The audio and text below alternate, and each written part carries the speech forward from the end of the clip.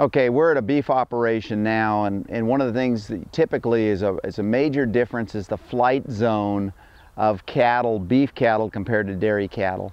Now this is going to be kind of a non-typical bunch of cattle. In the beef industry, most cattle get worked once or twice a year. These guys, because they're used for instructional purposes occasionally, get handled much more frequently than that, so their flight zone is probably going to be narrower. What you want to do is you watch cattle, and as you approach them, their natural reaction is to move away from you. Well, they've got a gate obstacle on the far side. When cattle are relatively comfortable with you, they're going to turn their backs to you. And this is a little bit different than horses. As they start to get, you're within their comfort zone, they're going to turn towards you and decide how they're going to get away from you. And it's different for everybody. Like cattle that only get moved, or worked with humans twice a year, their flight zone is much longer. As they become more acclimated to being worked with people, their flight zone becomes narrower and narrower. So what they've gone is they've walked up this alleyway to get to a feed supplement tub. And again, some of these cattle within this group are 16 years old, which is very old even for beef cattle to make it that far. This is a much younger female. She was actually born this year, so she's less than a year old right now. But anyway, she's probably the least at ease with where we are right now, and so we're going to let some of them go past us, and the most calm of the bunch will be the ones that we can get the closest to before they move.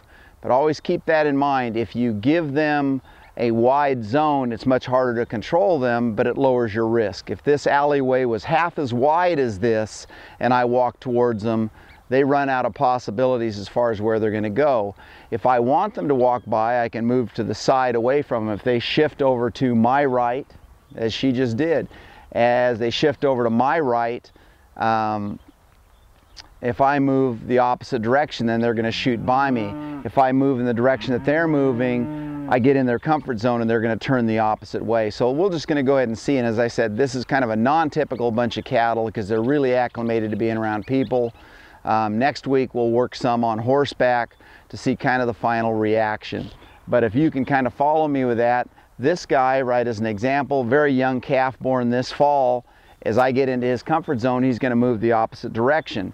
Now, if I push him up into that area, he's going to start to look for an escape route. She's got to make a decision. If I want her to go that way, and if I pull my photographer this way, when we get close enough, there's a big wide escape route for them, and that's what they're going to shoot down.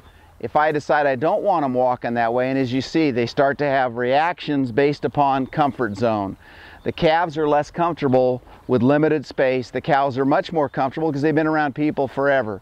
But if I want her to go past me and we give a big escape route this way, that's how she's going to go. If I've decided I don't want her moving that direction, okay, and I come towards her, she's going to turn away. Now if my photographer moves this direction, these two girls are going to scoot by me. Mother cow and her young calf are going to scoot by me going in that direction. Probably the one cow within this group that's been around humans the most, we could probably walk right up on her with almost no reaction at all. He wants to get away. Cut this one back, okay? It's got an escape route going that way and it's going to go that direction. This mother cow, that was her calf that just shot out of here. And exactly as I told you, the oldest cow in the bunch that's been around people for the last 16 years is the most comfortable with allowing you inside her flight zone. But even with her, notice that she keeps her head towards us, not our butt, okay?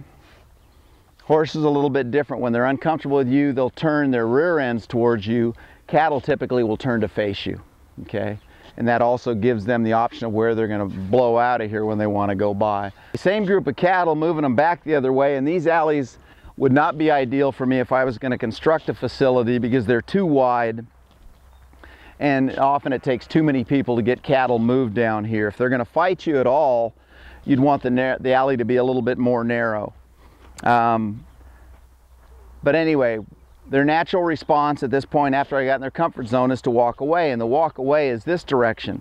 Now we've got an alley up at this part, and we're going to push them into that and then run just a few of them through the chute so you can kind of see their reaction. Sometimes you look for a cow that's a leader that'll be the first one through, and if she goes, everybody will follow her. They really do look for somebody, and once one of them makes the reaction to do what you want, followers are much more prevalent than a leader.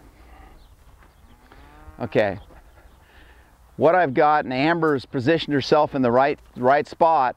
She's out of their line of vision, but she can, as we get closer, she can jump in with me and push these guys up into the circle tub and then into the squeeze. Alrighty, Miss Amber.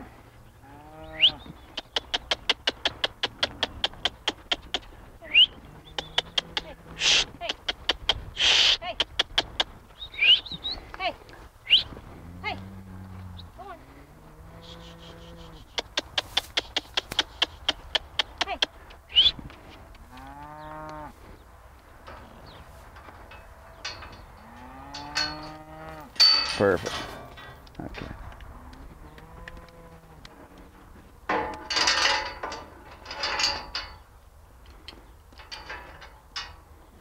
Okay, we've got them secured in here. The circle tub forms up on that end. Before we push them into that and keep them crowded up for very long where they start to get a little more agitated, I'm going to climb back out of here and we'll go over the chute itself. And we're going to go over 3 different chutes this morning and how each one of them works a little bit differently. This is probably one of the most common chute designs that's out there on the industry today, and you find these over a tremendous amount of ranches. This one is portable, okay? And we can set this thing up on wheels if we need to move it. It's old, it's got a tremendous amount of miles on it, a tremendous amount of cows on it. And I brought people that knew what they were doing with me today because this chute is kind of on its last miles.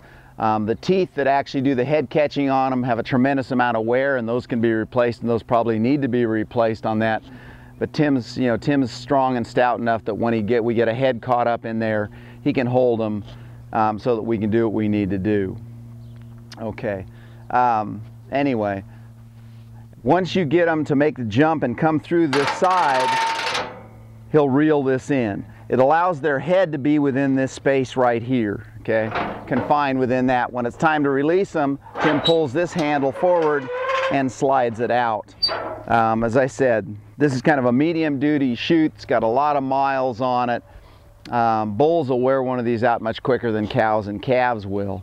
And the bottom part of the chute also can be drawn in to be narrower if you need to work calves in it instead of cows. You can narrow it up so they can't get themselves turned around as much. It's got some facility on this side that allows these to be pulled down where you need to do work on them, okay? And so if you're going to do work on their heads, okay, you're going to go ahead and open this side right here that'll allow you facility to get to the neck region on the animal, okay?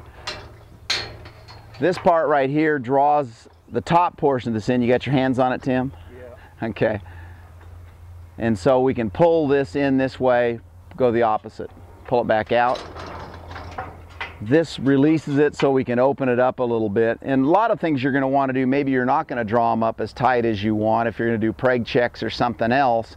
But anyway, once their heads are confined in there, the second thing that we want to do, and we'll probably have Amber do this once we've got a cow up inside, is put a bar behind them to squeeze them up so they can't back up as much as possible, because then even if they got their heads out, if there's a bar behind them, it limits them being able to back up, which is really important. If you're doing a preg check and you've got a vet in there, or it's something else that you're doing, if you're doing putting uterine boluses, if you've got infections in them of some kind, things that you need to address and deal with, it's important that if you're behind them and they get their heads loose, they're not going to come back and run over you. Really important in that regard.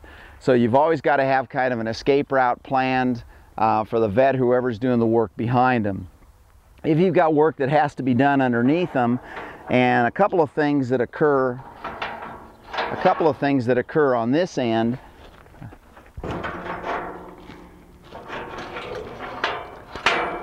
This side gate right here can drop down, okay? There we go. The side gate can drop down. As an example, if you are collecting a bull to see if he's fertile, or you have to run a trichomoniasis test, it's important to have access underneath them.